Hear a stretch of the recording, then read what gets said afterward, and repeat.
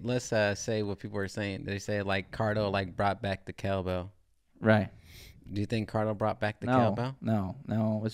It's never stopped. It never died. I don't No. understand what And people. we're talking about the TR-808 cowbell. Yeah, like I feel like it's never died ever. Like I don't know. It just never died. I don't know. Maybe people didn't listen to that music. Like I could tell you, before I listened to Cardo and stuff, like I was listening to Suicide Boys or like they all used it because they were heavily influenced by 3 6 Mafia and they had a cowbell and like that's how Yeah. it just never died. It just never died. I don't understand why people didn't.